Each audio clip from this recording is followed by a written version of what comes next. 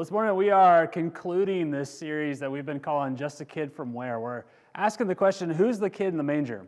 And if you have driven through our neighborhood or maybe even just around Talmadge Circle, you've seen this nativity scene set up. It's a pretty common picture around Christmas. Shepherds and angels and kind of Mary and Joseph all looking down at this baby that's called Jesus.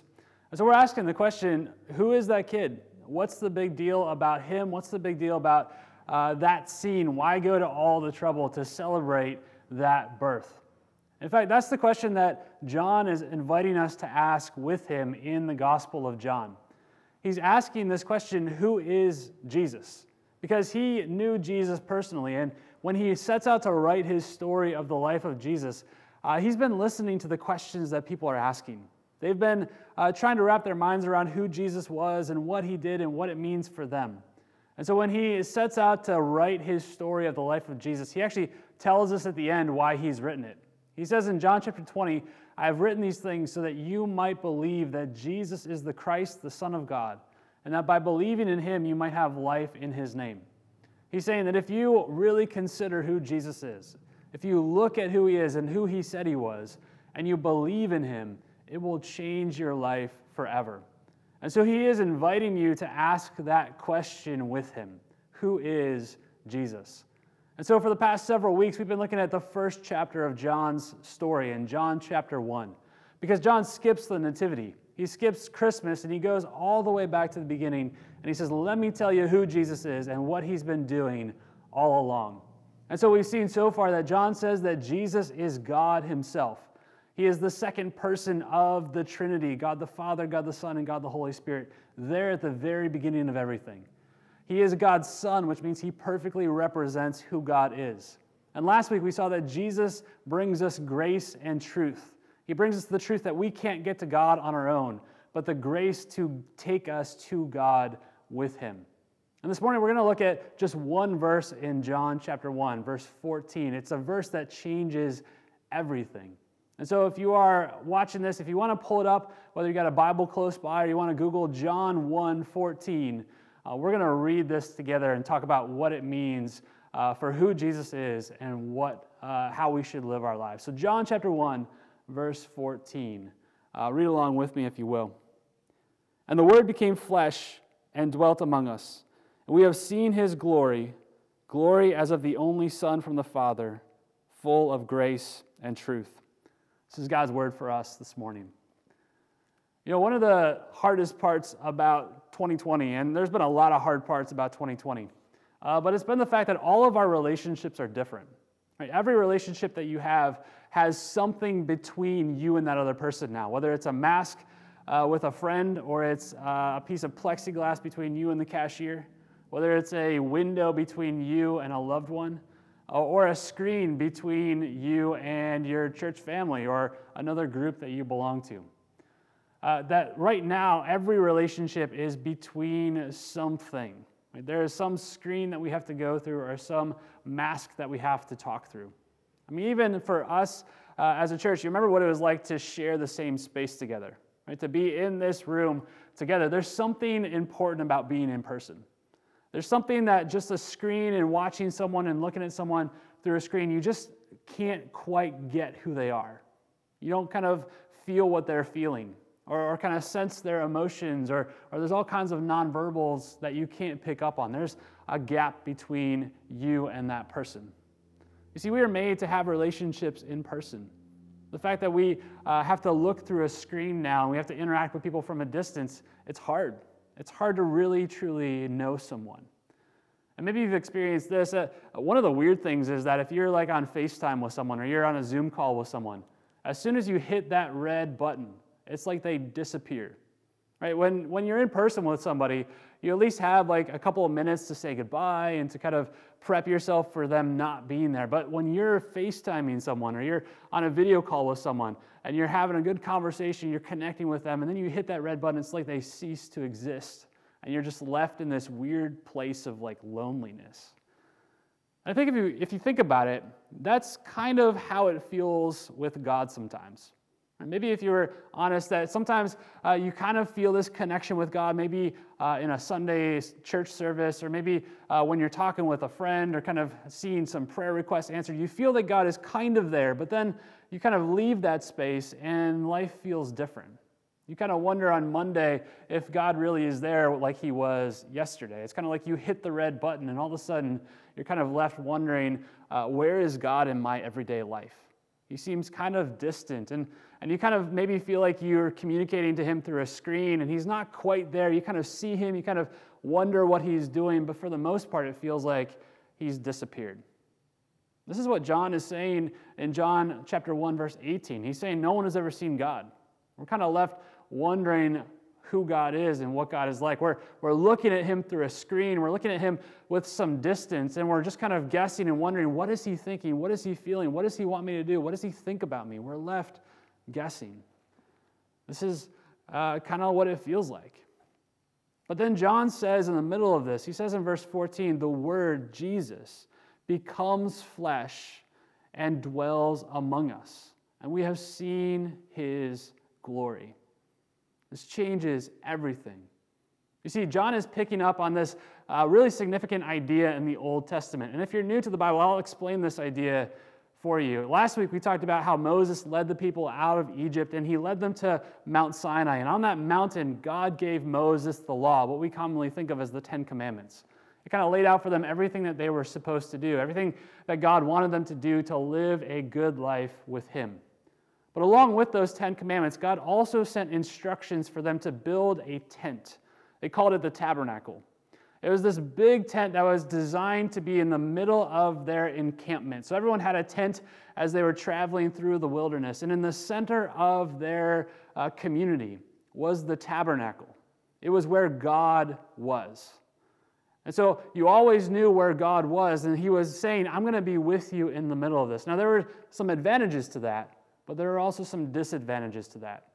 I mean, one advantage, if you think about it, is if you ever wanted to know where God was, all you had to do was open up your tent flap, and you had to look to the center of the camp, and you would see in the center of the camp this big tent. And if there was light and kind of fire around it, you knew that God was there. But the disadvantage of this was that you could never actually go in that tent. You could never actually go in and see God or meet with God. There were always layers of curtain and tent and procedure to get to God. In fact, there's only one person who was allowed to go into that tent, and only once a year. The high priest was allowed to go in, but only after he made some animal sacrifices to cover over all of his wrongdoing, all of his inability to follow the 10 Commandments. And when he did those sacrifices, then he could go in and he could experience who God was, but only once a year. And so you knew where God was, and you knew kind of when God wanted to move and all these kinds of things, but you also couldn't really see God. You couldn't really see what was inside the tent. You couldn't really see who God was and God's glory. There were always layers of screens and curtains and fabric and procedure between you and God. And so when John says the Word became flesh and dwelt among us, he's saying that something radical has happened. Something significant has now changed. He says that Jesus comes to us, and he comes to us as we are and where we are. Jesus comes to us as we are and where we are. See, he comes to us as we are. When John says the Word became flesh, what he's saying is Jesus becomes fully and completely human. He becomes fully and completely human. He doesn't just look like a human, he actually is human. This is what Christians have called the incarnation of God. Now that's a big word, but the way that I remember this is this way. I took a couple of years of Spanish in high school, and maybe you know Spanish or maybe you're bilingual and this will make sense to you, but the Spanish word for meat is carne. So whenever I think of the incarnation, whenever I think of what John is talking about here, it's like this idea that Jesus put himself in meat. He wrapped himself in human flesh and blood. He became a real human in the incarnation. Now, this is amazing because what this means is now God is not just distant. He's not just kind of an idea. It's not just kind of like the wind blowing through a field. Now God is here in person. He becomes fully and completely human. which means when Jesus is born, he is born in a completely human kind of way. I know Away in a Manger says that the little Lord Jesus, no crying he made, he probably cried a lot, because that's what babies do. He lived a fully and completely human childhood where he learned things. He lived a full and complete, probably a little awkward adolescence as a full human. And then when he grew up, he worked a real job and he sweat real sweat and he earned a real living because he was fully and completely human. You see, when God becomes flesh, when Jesus becomes human, we now have a God who has walked every step of life with us. A God who understands everything that we've gone through. A God who has experienced human pain. He's experienced what it means to hurt and what it means to work. He is a God that understands us because he meets us as we are. And even more than that, think about this. When Jesus became fully human, he didn't come as like a generic Ken doll kind of mannequin, right, with no features. He came fully in a culture. He looked like a thoroughly Jewish man who spoke Aramaic and Hebrew, who ate the food that people in that culture ate. He understood the language and the references of the people in that culture. He came fully and completely human in a way that people could be familiar with, in a way that they could understand what he was saying. God comes to us as we are. But not only that, not only does the Word become flesh, but John also says that he dwells among us. He uses the same word for tabernacle here. He's saying just like in the Old Testament, when God lived in this camp in the middle of the community, now God is again living among us. He is tabernacling among us. And through Jesus, we can see God's glory, all of it. Now, that was something that you couldn't see in the tabernacle. So what has changed? What has happened that now we can see God's full glory in Jesus? See, the reason why Jesus has to become fully human is because what he is going to do is he's going to offer his fully human life as a perfect, permanent, last sacrifice for us. You see, with the tabernacle, the priest would kill some animals and the blood would kind of cover over their sins, but they had to keep doing that every year because they kept sinning, and it was just kind of a symbol. It was a picture. But what Jesus does for us is that he offers his life in our place. And so when he goes to the cross, when he gives his life for us, he is performing the last perfect sacrifice. In fact, this is why in the story of Jesus' crucifixion, one of the most incredible things that happens is in the temple, the moment that Jesus dies, the curtain that separates people and God rips from top to bottom. It's like the last screen, the last barrier between us and God is now done away with, and now it is open, and anyone can experience who God is through Jesus. This is why later in the New Testament, they would refer to Jesus as that curtain, that he is the way that we get to God. He is the way that we experience who God is, because in Jesus, now God's glory comes to dwell with us. And so if we want to know who God is, it's through Jesus. If we want to know what God is like, it is through Jesus. If we want to know what God would do in any situation, it's by looking at Jesus, because it's in Jesus that God's glory dwells completely.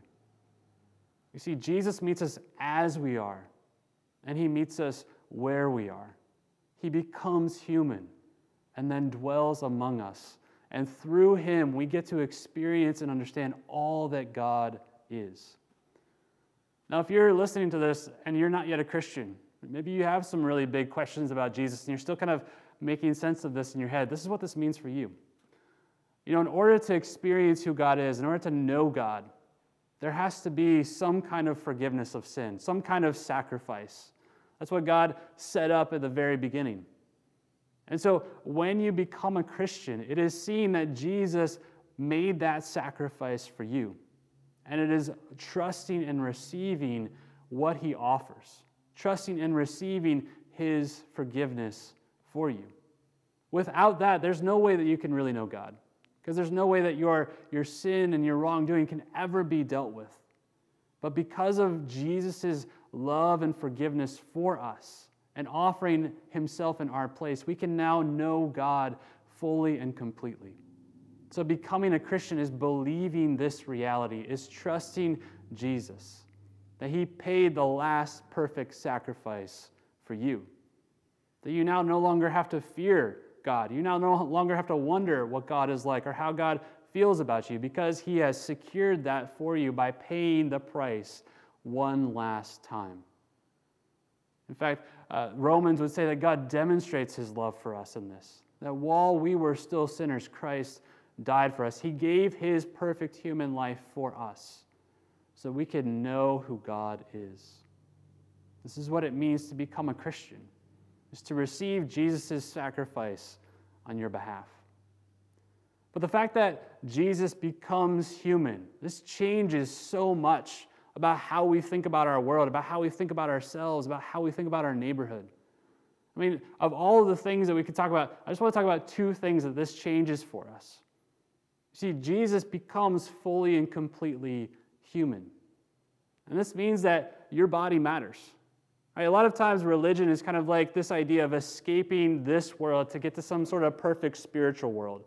Right? That this world is kind of dirty and broken, but if I could just go home, right? If I could just get to heaven, if I could just get to nirvana, then that would be what I'm supposed to do. But Jesus reverses all that. He leaves heaven, he leaves the spiritual world with God, and he comes into our physical world, and he lives a perfect human life, which means that this world matters. The stuff of your body matters. That Jesus doesn't just want you to follow him with your head or with your heart, but also with your body, and what you put into it, and what you do with it, and how you feel, and how you exercise, and what you eat, and what you do with your sexuality. All of these things Jesus has something to say about, because he becomes fully and completely human. So your body matters to following Jesus. But the other big thing is this, that because Jesus becomes human, and because he dwells among us, our neighborhood matters to Jesus. And in fact, the Message paraphrase would say that the Word became flesh and moved into the neighborhood. You see, when Jesus becomes human, he doesn't come as a generic Ken doll mannequin.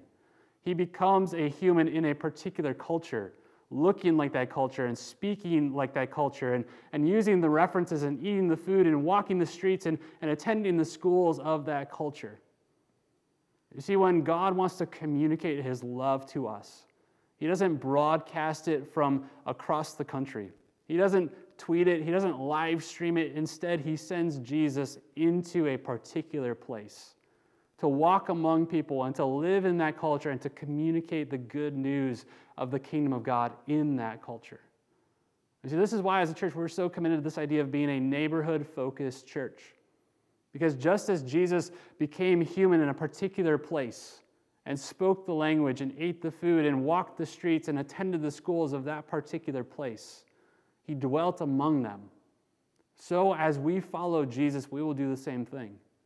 We will live in a particular place and speak the language of people and understand the references and eat the food and invest in the schools and buy the homes in the neighborhood where we are going to live out the kingdom of God, because this is what Jesus did for us. And it's in doing that that people come to understand who Jesus is. As we live and dwell among people, following Jesus who did this first. And doing this in a way that makes sense for people in this context, in this culture, just like Jesus met us as we are, where we are. In fact, this is so important. We're going to spend all of 2021 talking about this idea. We're going to launch into 2021 talking about what it means to dwell in the neighborhood, what it means to bless the block that you live on, to invest in the culture and the place that you live, because this is what Jesus did for us. He meets us as we are, where we are. No longer through screens, no longer distant from God, no longer through a curtain, but in person, dwelling among us, allowing us to experience all that he is, seeing all of God's glory in the face of Jesus. This is who Jesus is. God with us, among us, human, inviting us to experience all that he is. So my prayer for you as we approach this Christmas Eve is that you would know the God who is with you, the God who is human like you, and the God who invites you to experience the fullness of his glory in the face of Jesus. Let me pray for us this morning. God, you are not distant from us. As often as it feels like we kind of go from Sunday experiencing you to then Monday, like the red button of FaceTime has been turned off and we're kind of wondering where you are and what you're doing. You cross that boundary. You meet us as we are, where we are. And so, God, for the one who is here who doesn't know who you are, who hasn't yet experienced what it means to see Jesus and to trust Jesus, would you even in this moment show them the love that you have for them in sending Jesus to take their place, the last perfect sacrifice, so that they could know who you are fully. And God, will we be people who live such lives in this neighborhood, in our blocks, in our part of town, that people wonder what's going on, and that they would hear from our mouths and see in our lives the good news of Jesus in a way that's lived out that makes sense for them. So that just as you came to us as we are, where we are, that we would follow you in doing the same. And that as a result of this, your name would be known, the name of Jesus who meets us right where we are. We pray all of these things in his name. Amen.